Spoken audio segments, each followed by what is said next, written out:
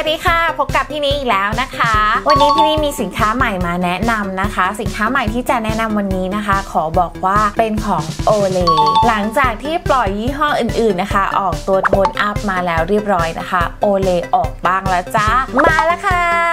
ตอนที่เห็นซองนี้นะคะวางขายที่เซเว่นเนี่ยพี่นี้ยังงงนะว่ามันคืออะไรแล้วมันใช้ยังไงมันเป็นรองพื้นหรอคิดว่าน้องๆหลายคนนะคะก็คงจะรู้สึกสงสัยเหมือนกันนะคะวันนี้เราจะมาไขข้อข้องใจกันค่ะมาดูในส่วนของหน้าซองกันก่อนนะคะหน้าซองเขาเป็นสีขาวค่ะอ่านง่ายชัดเจนเลยนะคะไม่รกเลยค่ะแล้วก็มีสีส้มนะคะโฮโลแกรมเนี่ยจะวิบวับวิบวับนิดนึงนะคะซึ่งมีตัวหนังสือเขียนว่าโทนอัพสีผิวให้กระจ่างใสและเรียบเนียนในทันทีนะคะตัวนี้เป็นไลท์โทนอัพนะคะอาจจะไม่ใช่โทนอัพที่แบบเป็นสตรองมากนะคะอาจจะเป็นโทนอัพที่เป็นโทนอัพแบบเบาๆนะคะตัวนี้ชื่อรุ่นว่า Glow Girl ค่ะให้ผิวกระจ่างใสออร่าโกลนะคะตัวนี้เป็นครีมบำรุงผิวแบบ 2 in 1 ค่ะด้านหลังนะคะจะมีเขียนคุณสมบัติเพิ่มเติมส่วนผสมนะคะที่อยู่บริษัทนะคะแล้วก็วิธีการใช้ค่ะเขามาในปริมาณ 7.5 กรัมนะคะราคาอยู่ที่30 บาทนะคะก็ไม่ถือว่าแพงแล้วก็ไม่ได้ถือว่าถูกมากนะคะก็ถือว่าราคากลางๆราคาโอเคอยู่นะคะฝาเขานะคะมาแบบนี้อีกแล้วนะคะคือมั่นใจได้เลยว่าแข็งแรงทนทานนะคะไม่ต้องกลัวว่ามันจะหักไม่ต้องกลัวว่ามันจะเสียเลยนะคะเรามาดูครีมกันดีกว่านะคะว่าครีมของเขาเนี่ยเนื้อครีมเป็นยังไงบ้างเนื้อครีมของเขานะคะออกมาเป็นสีเหลืองไข่ค่ะนะคะแล้วก็รู้สึกว่าน่าจะปาดง่ายนะคะปาดลื่นนะคะไม่เหมือนโทนอัพอันอื่นๆที่ค่อนข้างจะเหนียวหนืดพอสมควรแล้วก็แห้งเม็ดไวมากๆนะคะเดี๋ยวเราลองมาปาดกันนะคะ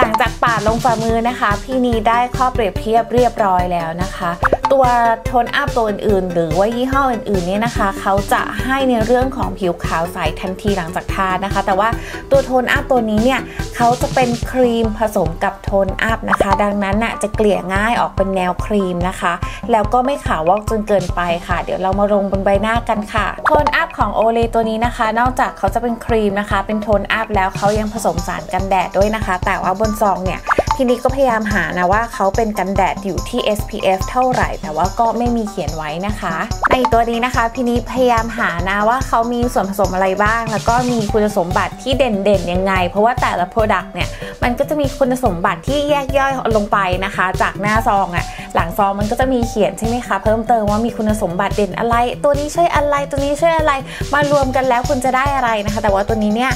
ไม่มีเขียนนะว่ามีคุณสมบัติอะไรบ้างนะคะมีส่วนผสมของอะไรบ้างมีตัวไหนที่เด่นเด้งๆเนี่ยนำเสนอให้เรานะคะไม่มีเลยนะคะมีแค่ผลลัพธ์นะคะว่าโทนอัพเนี่ยตัวนี้เนี่ยจะช่วยให้สีผิวที่คล้ำเสียเนี่ยกระจ่างใสขึ้นในทันทีหลังจากทานะคะแล้วก็ช่วยบูสต์ผิวให้ออร่าดูผิวโกลว์กระจ่างใสเปล่งปลั่งช่วยลดรอยแดงรอยดำนะคะแล้วก็ให้ผิวที่โกลว์อย่างเป็นธรรมชาตินะคะมีส่วนผสมอยู่เหมือนกันนะคะซึ่งบอกแค่ว่ามีสารสกัดจากส้มโอแอปเปิลแล้วก็เมนทอลจบแค่นี้เลยหลังจากที่พี่นีได้อ่านฉลากแล้วนะคะพบว่า1ก็คือมีเมนทอลนะคะใครที่แพ้เมนทอลหรือไม่ชอบอะไรเย็นๆก็อาจจะข้ามไปนะคะแล้วก็มีในส่วนของน้ำหอมแล้วก็มีพาราเบนด้วยนะคะ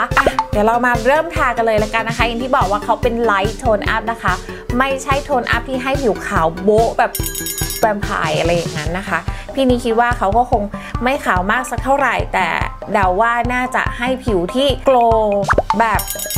ผิวเงาแบบเกาหลีอะไรแบบนั้นมากกว่านะคะมาเรามาลองกันเนื้อครีมเขาปาดง่ายมากนะคะมีส่วนผสมของน้ำมันค่อนข้างเยอะดังนั้นพี่นีเดาว่าน่าจะเหมาะเลยกับคนที่มีผิวหน้าแห้งมากๆนะคะแล้วก็ตัวนี้เนี่ยเขาสามารถใช้ได้ทั้งเช้าแล้วก็เย็นเลยเย็นก็คือก่อนนอนเลยเนาะเริ่มปาดกันเลยนะจ๊ะนี่เห็นไหมเขาจะปาดง่ายมาก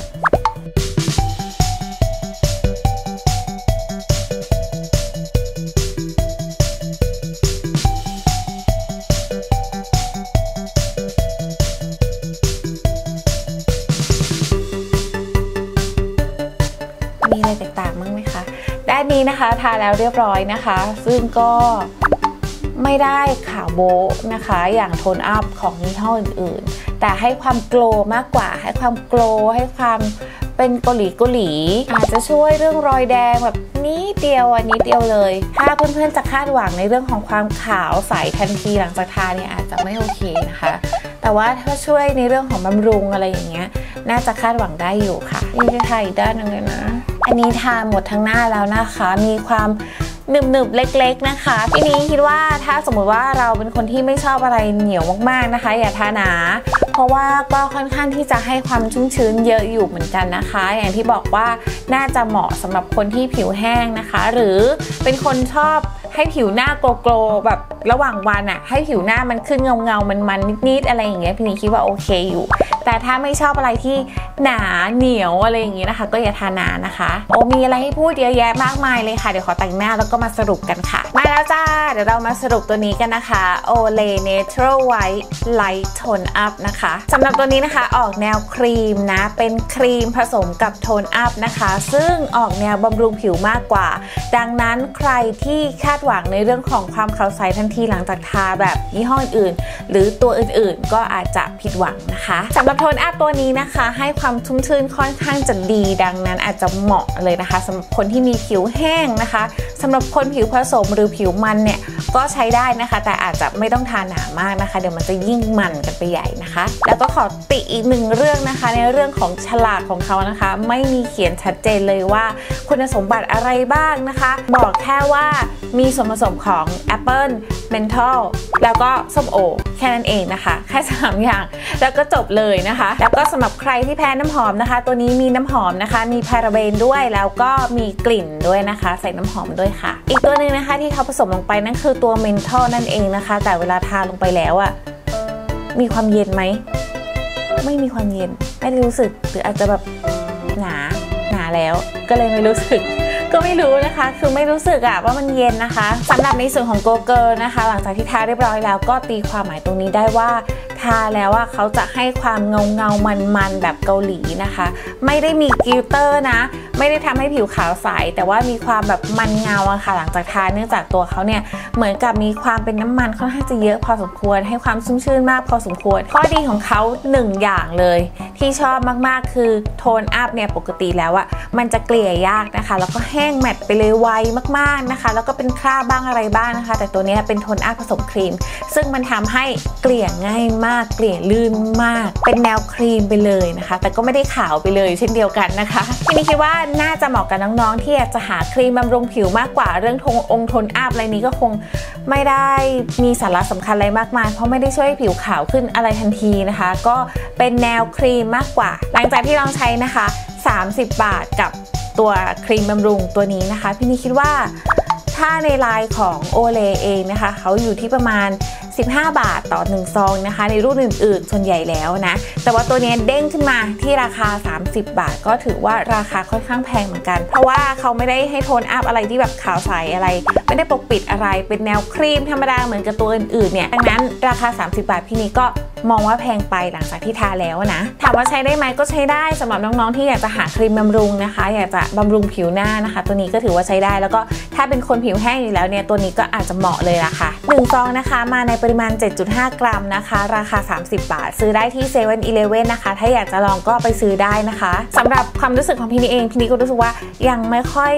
เป๊ะปังอลังการเลยสำหรับตัวนี้นะยังเฉยๆก็เป็นตัวที่ไม่ได้แย่นะแล้วก็เป็นตัวที่แบบไม่ได้แบบวู้ว้าวอะไรอย่างนั้นนะโอเคค่ะหวังว่าคลิปนี้นะคะจะเป็นประโยชน์สำหรับน้องๆที่สนใจตัวนี้อยู่นะคะแล้วก็มีทาร์เก็ตที่ว่าอยากจะได้ผิวขาวใสทันทีหลังจากทาตัวนี้ก็ไม่ตอบโจทย์นะแล้วก็เหมือนเดิมค่ะพูดทุกคลิปเลยอย่าลืมนะคะกด subscribe เราด้วยนะคะถ้าอยากจะดูวิดีโอทันทีหลังจากที่พี่นีอัพนะคะมันจะมีแจ้งเตือนเรากดกระดิ่งค่ะและสำหรับใครที่อยากจะสปอนเซอร์คลิปนะคะสามารถสปอนเซอร์คลิปมาได้นะคะหรือว่าส่งของมาให้พี่นีทดลองใช้แล้วก็รีวิวให้ก็สามารถจะส่งมาได้เช่นเดียวกันนะคะติดต่อที่ข้อความอินบ็อกซ์มาเลยค่ะในเพจของเราค่ะสำหรับวันนี้นะคะพี่นีไปก่อนแล้วค่ะบ๊ายบายค่ะ